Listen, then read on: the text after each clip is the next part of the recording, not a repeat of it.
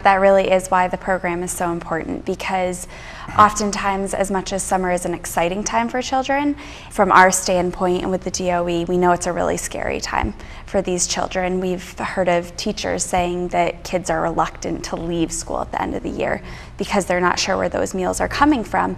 And it's a big burden. If a child receives both free breakfast and free lunches throughout the school year, that's 10 meals a week that is taken as a burden on by that family, multiplied by every child. So we know it is a very big burden. And we talked with food pantries who see increased families come throughout the summer months.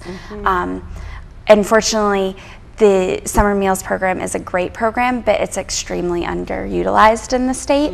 So about 46% of children receive free or reduced meals throughout the school year, but only 16% of those children receive summer meals.